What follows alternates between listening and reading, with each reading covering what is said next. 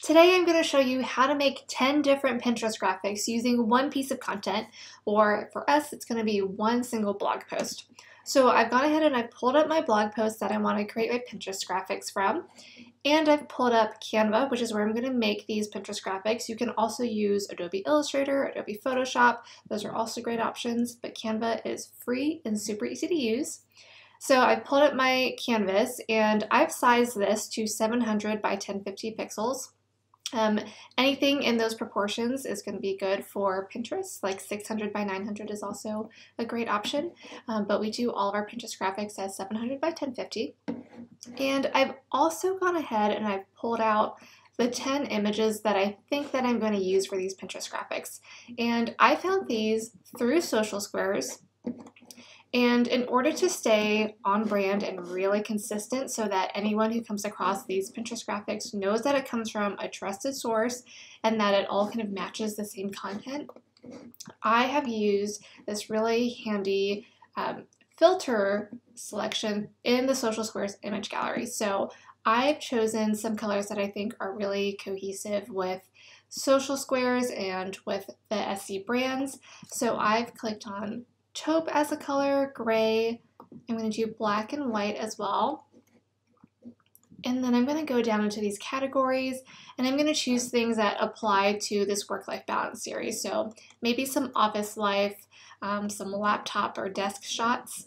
So I'll go ahead and select tech screens, desktops, and we'll see where we get from there. So already this is looking really good. I went ahead and pulled out 10 of my favorite options from this filter that Social Squares has provided me, and I've downloaded them and saved them into this top 10 folder for myself. So feel free to use Social Squares to create your Pinterest graphics and to find some stock images there. It is so easy to go in and find whatever content you need that is both going to be color sorted to match your brand, but also has the content that's going to match whatever the content is for your Pinterest graphic. So in Pinterest, what I'm going to do is, let's just start with the first one. I'm going to create a background color for us. Then we'll get back to stretch the entire length of this canvas. And then I want to make sure that we add a URL.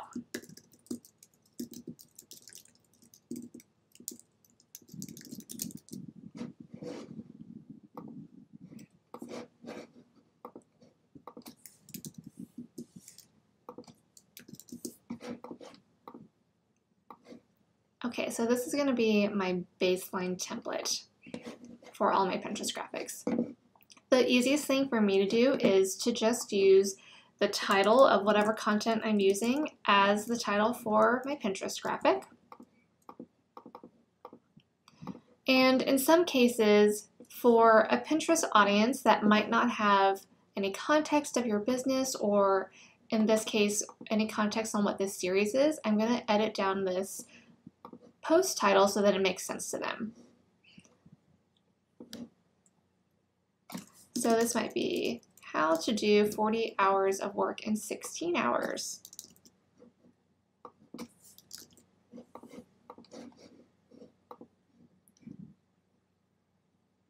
Just apply some of my brand fonts. That's super important for us.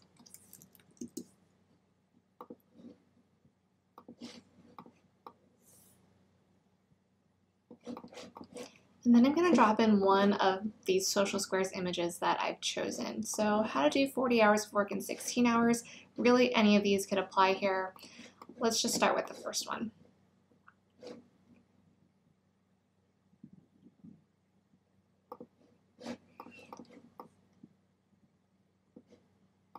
All right, so we've got this great Social Squares image that we can just stick right there.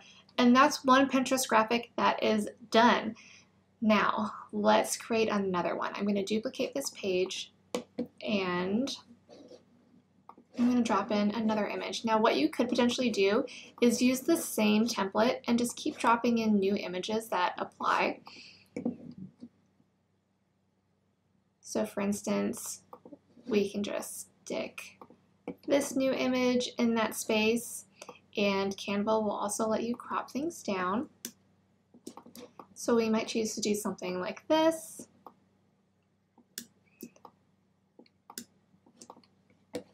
And just use a different image every single time. But what I like to do, especially since Social Square's images are so beautiful and because they have these great vertical images now, is I like to create some nice options where the image is the entire background.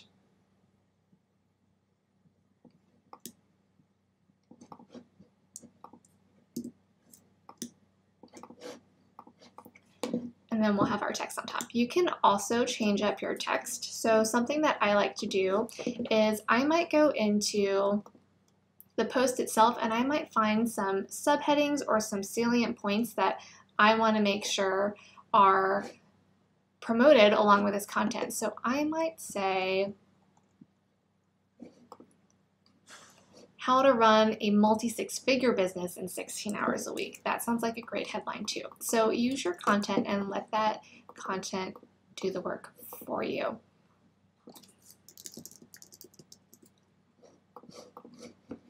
Okay, so it's not entirely readable right now. What I'm going to do is I'm going to stick a little rectangle behind that title,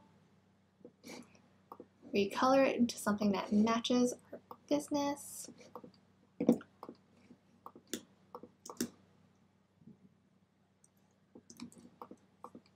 And we've got another Pinterest graphic. And you can play around with placement as well.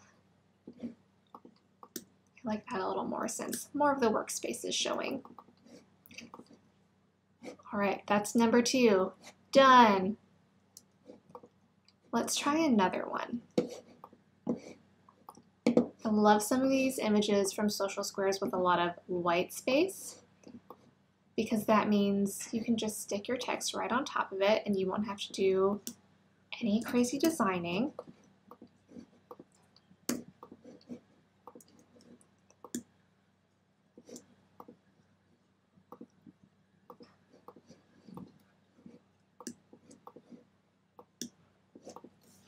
That's another one, done. It is so easy when you've got great images to work with and images that let you just stick text right on top of it. So right now we've got 3 Pinterest graphics, and it's okay to recycle some of these titles occasionally, but I'm going to create another one. Maybe I'll reuse this title again.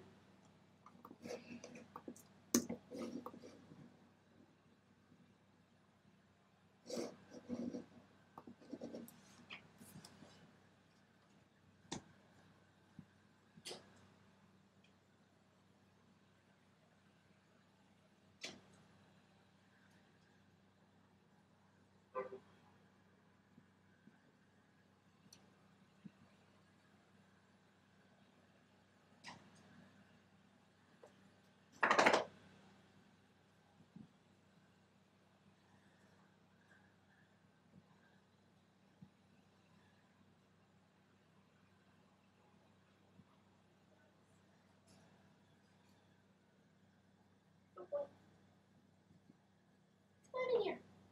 Good job.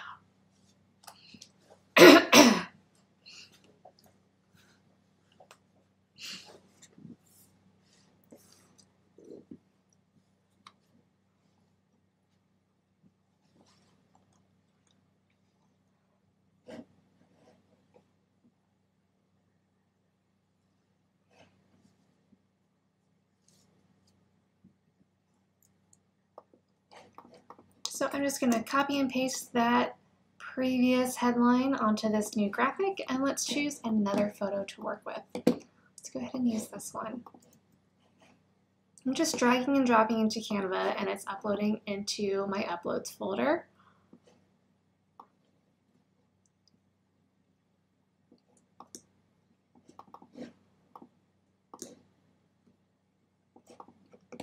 Beautiful. Okay, let's put another box behind it. I'm just going to steal some elements from previous pins and go ahead and reuse them here. And we're just going to recolor things as needed, so I might swap that color to match the photo a little better. Send that backward.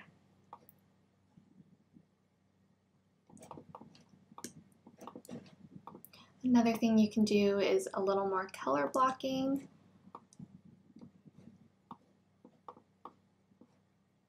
So I might put a little bar at the top or bottom of my graphics, which is also really nice for Pinterest. Now here's another thing you can do. This is going to be our 5th pin. Get rid of that image in the back. You might do background color. Let's drop in another great image. Love this one.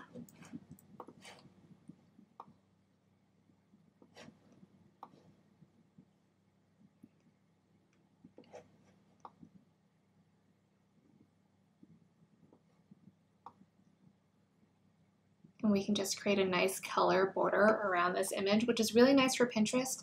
You always want to make sure that you fill it with either a color or with an image, because since the Pinterest interface itself is white, if you're using a white background on your pin, it tends to get lost and not really pop on Pinterest. So to get a better performing pin, we do want to put some kind of color or image behind it. Now on top of that, we might put another square.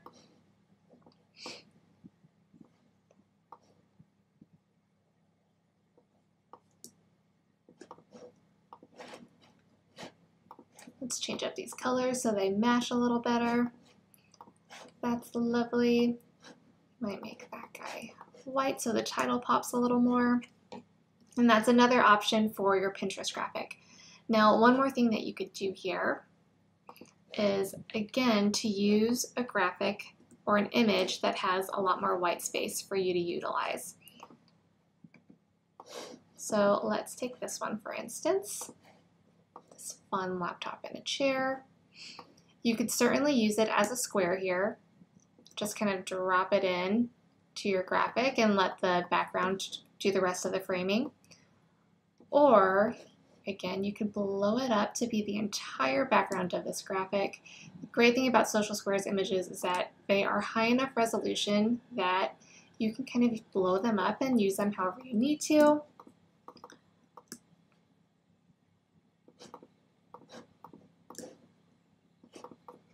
And that's another option.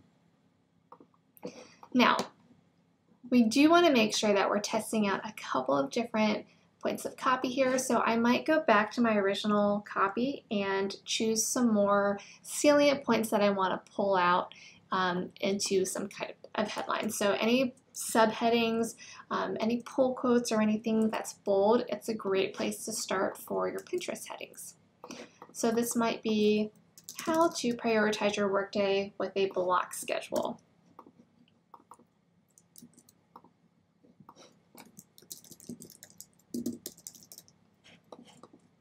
We'll probably want to size that down a little bit. There we go. Okay. Let's choose another image.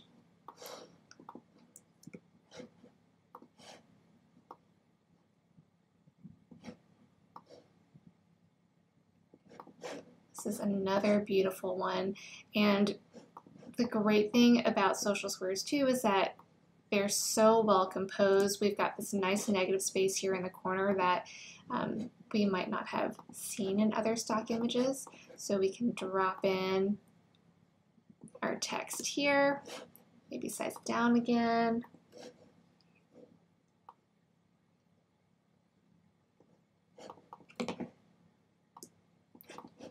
So again, that's another great option. So we've got 7 pins working in our favor already, and all we've had to do is basically drag and drop some images, blow them up as needed.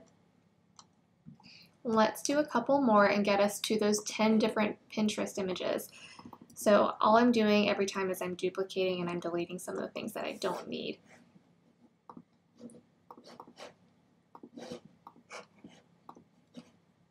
All right, here's another one, and maybe because this image has a white background,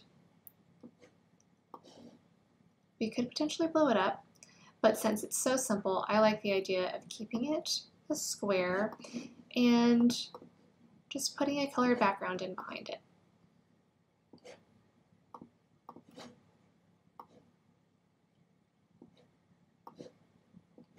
Again, you want to make sure that you are still using all of your same brand colors and your brand fonts. You want everything to look really consistent, really well branded, and those social squares images or any stock images that you use should also do the same thing. They should both reinforce your brand and your brand style, and they should give whoever's on Pinterest searching for your content a sense of what your pin is all about.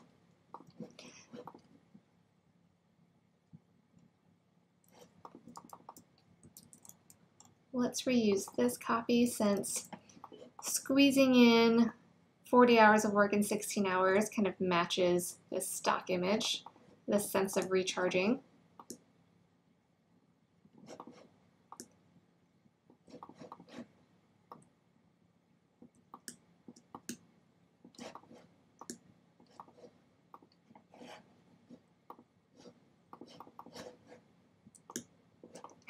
Okay, that's 8. Let's do another one. We're just on a roll, you guys. All right, we haven't used this image yet, so we're going to drop that in. Something else you can do if you want to play around with something fun is we can offset these things. So we might choose to do a photo in the top right corner, and then maybe we'll do a box that kind of pops in and staggers from the bottom right corner.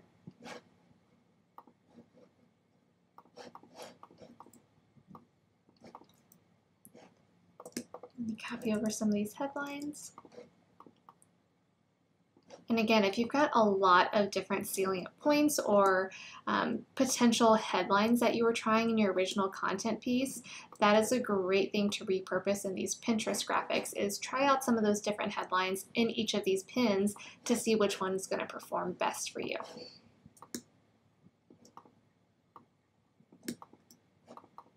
All right, that's another option, and let's do one more. Let's use this great image.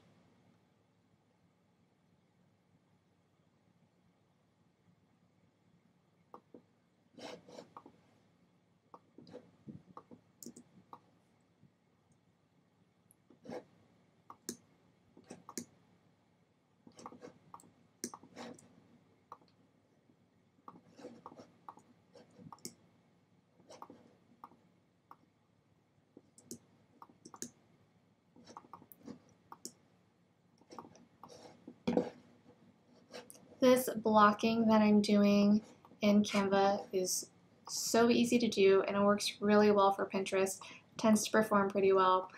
So I would say use it to your advantage. It's so easy and it's beautiful. I think there's something beautiful about the simplicity of it. So I'm just going to make sure that everything aligns. And then let me go back again to our content piece and see if I can pick out one more different headline.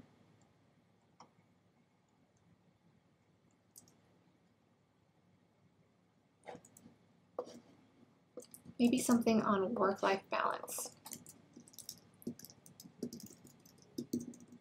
How to create work-life balance.